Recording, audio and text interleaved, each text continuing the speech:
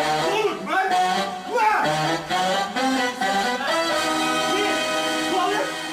You never see a common man with me like that, did you?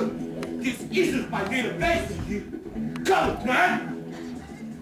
I can't see very well. Pardon, I beg your pardon, but I can't see very well.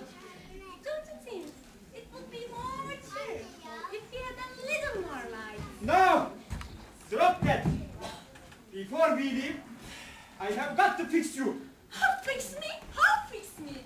I am sorry, miss, but it's your own fault. You shouldn't have to try to see us. Now that you have. Before we leave, I have got to tie to a chair and guide you. Oh, really? All of that?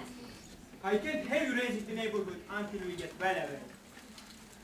But yet, I will look so foolish. Well, there's no hurry.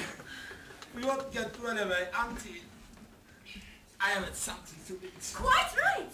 You can tie me in a chair later, mister. But now, you must remember that I am your hostess.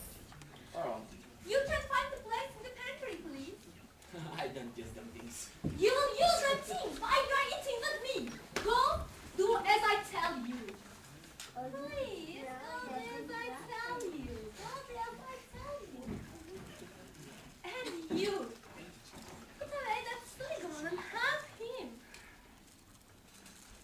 Okay. Yeah, go and help him.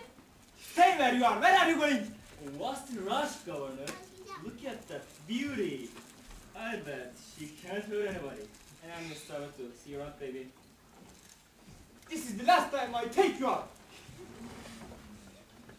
And you, why are you so peevish to everybody? Why don't you be sociable and take some supper? No? Well? Oh, can't seem to take in everything else. That reminds me, would you object to loaning me about 6?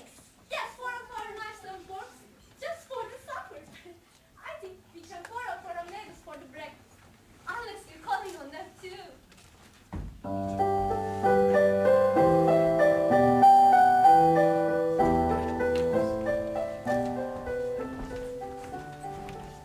What anything to oblige a lady. But no drinks now! Really? But I can't promise that because maybe I can keep on my promise. Yes, you are right. But I will risk all the tricks you know.